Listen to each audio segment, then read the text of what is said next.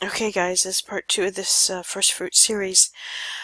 I want to start off because I was going to cut that last video in two, and the part that I was going to cut it at, I said something that I want to clarify, and so that no one misunderstands. Although I'm sure there will be people who will, and they'll probably unsubscribe, but that's okay.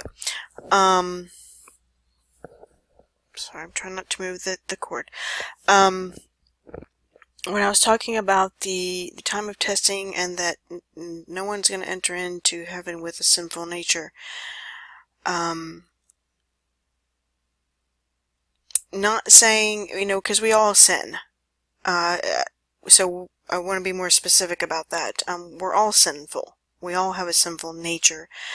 What I was really trying to say was that those who are non-repentant, basically,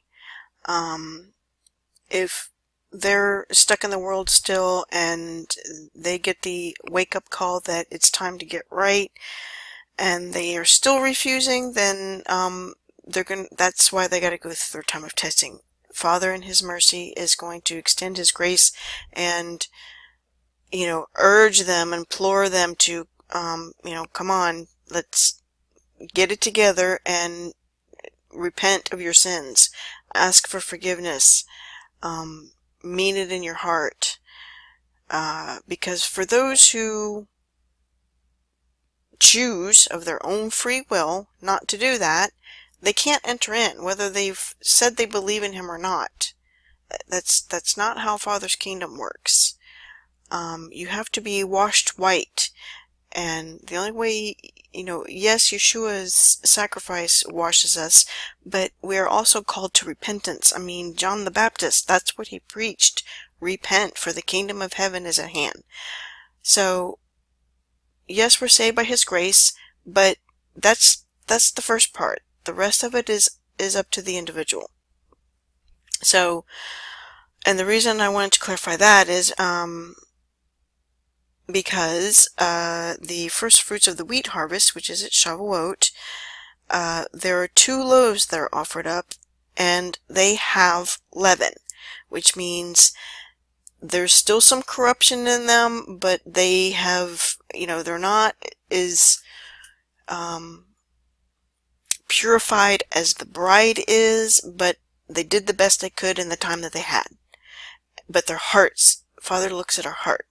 So as long as he's looking at their heart and they're like, man, I'm messed up. I should have, I should have gotten right when people were telling me to, and I don't know if I'm going to go or not. If that's the kind of heart they have, a contrite heart, it doesn't matter if they haven't, if they had just done something awful the day before.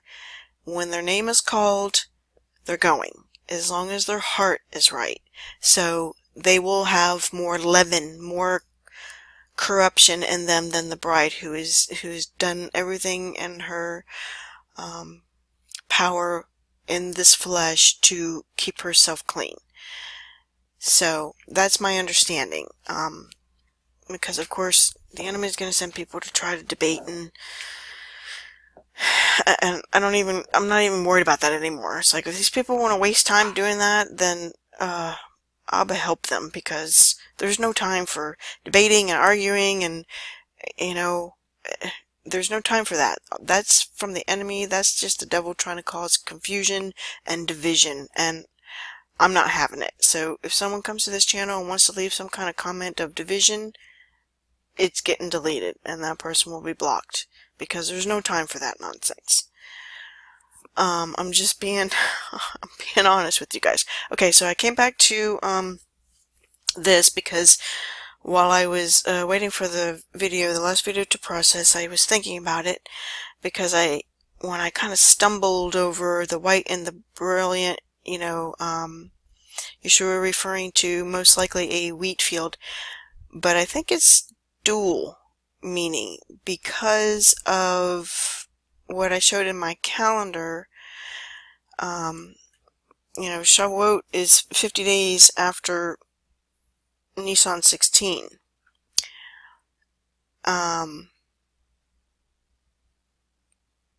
So, you take away a 10-day thing. We know, I don't know how everything's going to work as far as the time of testing. I do believe there will be a time of testing because the pattern is in Scripture. And that's not just me saying that or, imagining it. It's in Scripture. That's where the pattern is. So, the dual meaning I think this has is that maybe this white, bright, brilliant is referring to the bride who's already gotten her robe that has been washed. She's already without spot or wrinkle. So that part refers to her. And then, this beginning part, because it does refer to a crop that is ready. So perhaps this first definition applies to the barley crop that has already been harvested as the first fruits of the barley, and then down here, dead, the white part, because see, they both mean white, but they're separated. So I believe that this first definition refers to the first fruits of the barley, which is the bride, and then this definition in John 4:35 refers to the first fruits of the wheat. That's just my take on it. But I mean, this is not coincidence. Do you see the numbers here? It can't be coincidence. Father, he put this here because he knew he would give us eyes to see and understanding. Okay, so moving on. Let's see what's next. Okay, so here we're in Leviticus 23, where all the feasts are laid out, and the Feast of First Fruits, this is speaking of the barley. First fruits is, technically, it is the first gleanings of whatever crop, whether it's a grain or a fruit. But the first fruits primarily refers to the best, whatever matures first is considered the best of your crop, and that's why you have to offer it up before you can partake of the rest of your crop. That's why it's an offering. So there is a first fruits here, which is Nisan 16. Does it say that in here? I know that it does. Yes, the morrow after the Sabbath, so that would be Nisan 16. The Sabbath it's referring to is the first day of unleavened bread, which is always a Sabbath. And then when you come down here to Pentecost or Shavuot, it also refers to first fruits, but this is the first fruits of the wheat. So, guys, I mean, this is just, if nothing happens this time, then I don't know. It's obviously another stepping stone to keep us going, but I mean, there's so many things that are happening right now outside of what we're looking at that, something's got to break soon. And if it doesn't happen on the, there are perceived dates, then we're learning something in Scripture, and that's what the Father wants. And,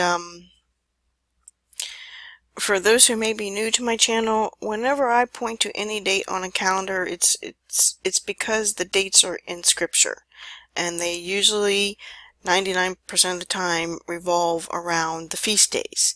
So the feast days are on specific dates on the calendar. So when those feast dates are approaching, then I start looking at them and see how they line up with things that are going on. So I don't just come up with a random date and say this is it. So I want to make that clear for my new subscribers, and welcome, by the way. Thank you for being here. So, as I said, this Feast of First Fruits refers to the bride who's ready to go first. Originally, it was Yeshua. He was the first fruits of all first fruits. Him being offered up on the morrow after the Sabbath. And, well, I won't go into the timing of things, but my understanding is it would be, now, you know, I don't know. I think some calendars say the 17th because so many people are stuck on the days of the week thing. The, you know, the Good Friday, the Sabbath Saturday, and then the Resurrection Sunday thing. And my understanding, you know, there were no, back then they didn't go by Friday, Saturday, Sunday. There, and nowhere in the Bible are the days of the week called by a name. They're always the first day, second day, whatever. And that's because they fluctuate. As the procession of things move along, those days will change. So, resurrection, well, I don't want to get into that because somebody will get upset and argue, so I'm going to keep going. Okay, so, wait a minute. So,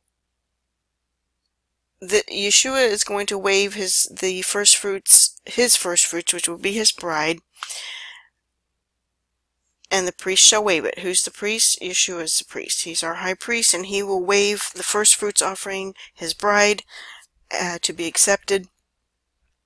And then, and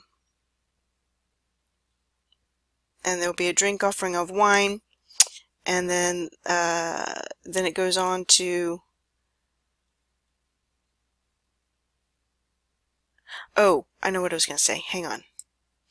Okay, so in a way, it's kind of speaking to the bride. Of course, it was, you know, to the children of Israel, and then Yeshua himself, but it's also speaking to the bride who is part of the 144,000. And for those who are new here, I do have a teaching on that in my playlist, and it's my understanding through what the Holy Spirit led me through in that study that there are two groups of 144. They are the two witnesses. They're not two individuals. Those are the spirit of Elijah, spirit of Moses, in two groups of people that will be witnessing. And if you are of the belief that they're two individual men, or that the 144,000 are only Jewish men who are virgins, or that there's only one group of 144,000, or whatever, if you disagree, that's fine. But leaving your comment to try to persuade me otherwise is not going to happen. The Holy Spirit led me on this study, and He's my teacher. So you can disagree, that's okay, but you're not going to persuade me to change what I believe the Holy Spirit has shown me.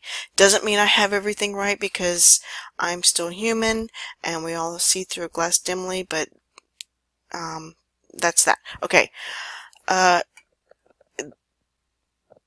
This, from what I see when I read this,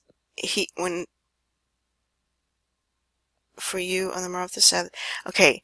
And ye shall offer. Okay, now here, verse 12, this, in my spirit, this tells me that he's speaking to the bride now, who is part of the 144,000 who will be going out to help bring in the harvest. And he's saying to her, ye shall offer that day when ye wave the sheaf, and heal him without blemish of the first year. We know this was Yeshua and his sacrifice. And, oh no, wait, I'm reading the wrong verse. It's back up here, verse 10. And say unto them, so Moses, who is a type and shadow of Yeshua, because he was the leader, he was the teacher of the law, he's a type and shadow. Say unto them, when ye come into the land which I give unto you. So they did not observe the Feast of First Fruits until they entered into the Promised Land, which is with Joshua crossing the Jordan. Oh, by the way, Sister Nicole from Lighting Fires for Christ, if you're listening, I got something cool to show you about Joshua crossing the Jordan, as you claimed on your vigil, your prayer vigil last night, that you've been shown over and over about crossing the Jordan. And for those who may be new to this channel who don't know of our sweet sister Nicole and our brother Jerry that does every Sunday 7 Central, they do a prayer vigil for the lost, and it's a time of fellowship, and we are all in prayer, and I just love them both. They're such a blessing to the body. So you might want to go check out, if I remember, I'll leave a link. If not, it's Lighting Fires for Christ, and it's Nicole and Jerry, and you should join us there on their channel for the live session, Sunday p.m. 7 Central. Okay. So they did not observe Feast of First Fruits until they entered into the Promised Land. This is what it says, when you come into the land which I give unto you. And we know that Canaan was the land that was given unto them as the Promised Land. So, in a way, this verse is saying, if you can read with your spiritual goggles on, he's speaking to the bride, and he's saying, when I take you and you enter into the Promised Land, which would be, perhaps it'll be the garden, the restored garden, in another dimension outside of here, of course. When you enter that land that I give you, and you shall reap the harvest, then you shall bring a sheaf of the first fruits of your harvest. These will be those that will be being brought in during the tribulation. The 144,000 going out to witness, to bring in. So you see, he's speaking, and this is what I see anyway. He's saying, when I bring you into, when you're taken, and then you're going to reap the harvest, then you'll bring the sheaf of your first fruits of your harvest unto me. And he gave me a dream showing that very thing, which is what I thought of my dream. Well, the Holy Spirit reminded me of it. And that's exactly what he showed in the dream. I don't want to, well, maybe, I'll just give you the quick version. In my dream, I was driving a big white semi that was shiny, clean, perfectly clean and white and chrome and shiny, and I was driving it through the countryside, down winding roads, and through the countryside, the winding road I was driving through was a wheat field. And I got to my destination, and it was some kind of storehouse, and like a warehouse, and I'm going to cover that in a minute. Matthew 13:30, bring the wheat into my barn. And I backed up the trailer to unload my load, and this man was there, and he had a beard, and he was all excited to see me, and I know it was Yeshua. Of course, he didn't look like we normally see him. He looked like a normal guy. He had, I think jeans and like a flannel shirt on or something, but I knew it was him. In my spirit, I knew it was him, and he said to me, "You drive that thing pretty good for not ever driven it before." And I was so happy that he was pleased. I dropped off my load, and then I got into a brand new, like, extra modern, everything digital inside, a brand new Firebird. And we know the Firebird being the Phoenix, and of course the enemy uses it, but the Phoenix represents rebirth, and, the Firebird, the Phoenix, died in the fire and then rose from the ashes, and that's what we will do. Our fire being our refining fire, and then we will rise back up. And of course, like I said, the enemy has hijacked that, but it was a brand new white Firebird. And I dropped off my load, he was happy, and I got in it, and I left. I don't remember driving away. I just remember getting in the car, and I sat in the driver's seat. My mom was sitting next to me, because she's my partner. I've had several dreams of her and I being together, so I don't know if he's sending us out together. I don't know. But I was just like, wow, this car's really cool. So, okay, that's my dream. So, and that dream he gave me several years ago. So, the video's getting long again. That's why I'm talking fast. There's lots for me to show you guys. So, moving on, and this all ties to, as I said, this is Shavuot, and 2 loaves will be offered up. 2 wave loaves of 10 seals, and they shall be fine flour, and they shall be baken with leaven. Bacon means they're going to be in the fire, and they're going to have leaven. They are the first fruits. So, like I said, these will be those who hadn't completely washed themselves clean the way the bride had, which is why they have leaven, which is a corrupting factor. But they are still being accepted. So they don't have to be perfect. So if anybody was freaking out thinking, oh my gosh, she's saying that you have to be perfect and you got to do works to be saved. No, that's not what I'm saying. But everybody has to go through their time of testing. But he's telling us here that even though they're not going to be perfect, when the time comes, it's time for them to go, as long as their heart is right. So the 2 loaves could be referring to Jews and Gentiles, those who believe. But he's, all throughout Scripture, the Gentiles and, the wild olive tree and the natural olive tree, there's always a separation because, of course, salvation was preached to the Jews first, and, of course, some did accept, but many of them did not. And then, because they rejected it, the most part of them, it went to the Gentiles. So there's always 2 groups. So this is my understanding of the 2 loaves. But you see, it's at Shavuot. So let me show you the calendar, and then I guess I'll wrap this one up and go on. Oh my gosh, there's just so much for me to cover. Okay, so, the reason why hang on, let me fix this screen. Okay, so the reason why I'm thinking that this calendar is so significant is because, these numbers, like I covered in that, the last video series that I put up a couple days ago, Esther being involved, and, it's just, there's just too many things that are coinciding. The spring equinox, and if this is the first day of unleavened bread, it's the Sabbath, so this is the morrow after the Sabbath when first fruits are offered up. So you see what I'm saying? How does it fit perfectly that Esther's fast ends here, she goes in, puts her royal attire on, goes before the king. First fruits are offered up. 3:22, 2:23, the manna ceases. This is in Joshua, I believe, chapter 5, when they crossed over into they have to cross over the Jordan into the promised land, and then the manna ceases on Nisan 16.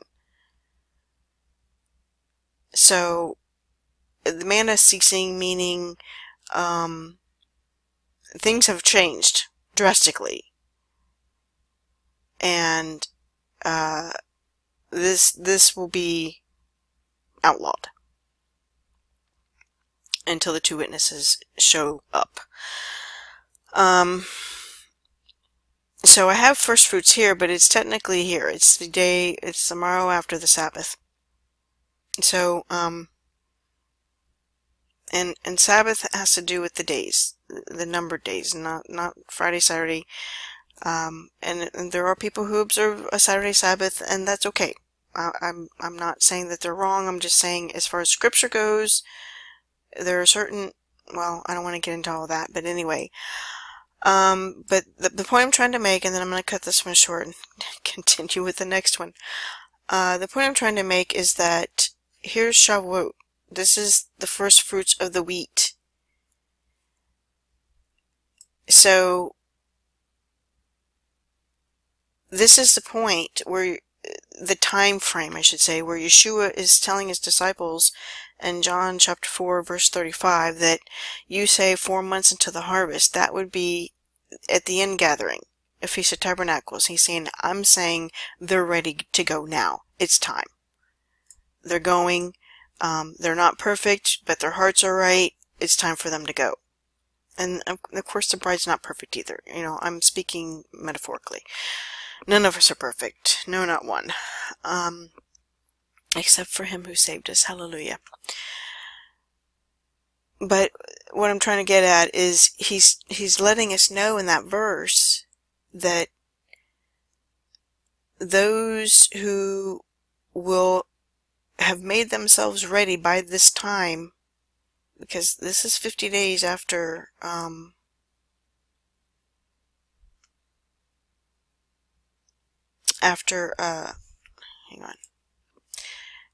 on, this is 50 days after when you start to count the Omer count, which is here. So and he might cut it short 10 days and have people who weren't ready in the first go have a 40-day time of testing. I don't know. I don't know the timing of that. I'm just guessing based on what scripture says. So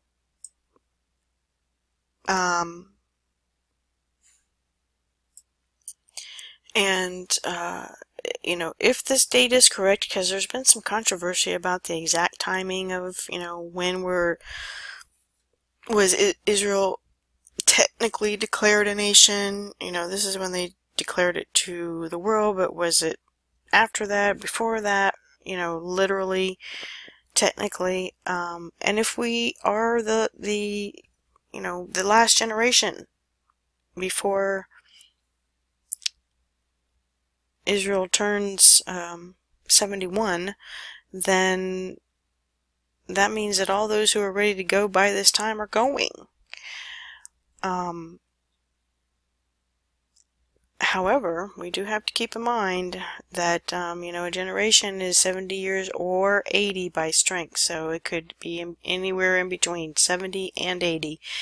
You know, if it's all up to him, of course. He's in charge of the timing of things. So, okay, this video is getting long, but I do have some more scripture references, and want to talk about how Ruth is also being shown as being the bride part of the 144. So I will come back in the next video and start getting into that. But I wanted to point out that, you know, those who are left behind who are believers, they'll have their time to get ready. And I know there are people who don't believe that. They think, you know, as long as you believe, you're going. Well, I know people who say they believe, and they're my family members. And I know they believe, but they're not ready to go. So, and that's not it has nothing to do with works. It's not that they have to earn their way. No matter what, they're going to heaven because they believe, no matter what. But the timing of when they go is what I'm referring to. So that's why I said in the last video series that people they're equating being a believer of any mindset with the rapture. I think it's because they only believe there's one. And if that was the case, then yeah. But as I have already stated, that that's not really what's laid out in Scripture. And that's not me saying that. I look at what Scripture shows. There's patterns there, and we can't change it. They're there to guide us. And there's nothing new under the sun. So whatever patterns are in Scripture, that's how it's going to be. Okay, cutting this off. I will see you in the next video. Love you guys. Shalom.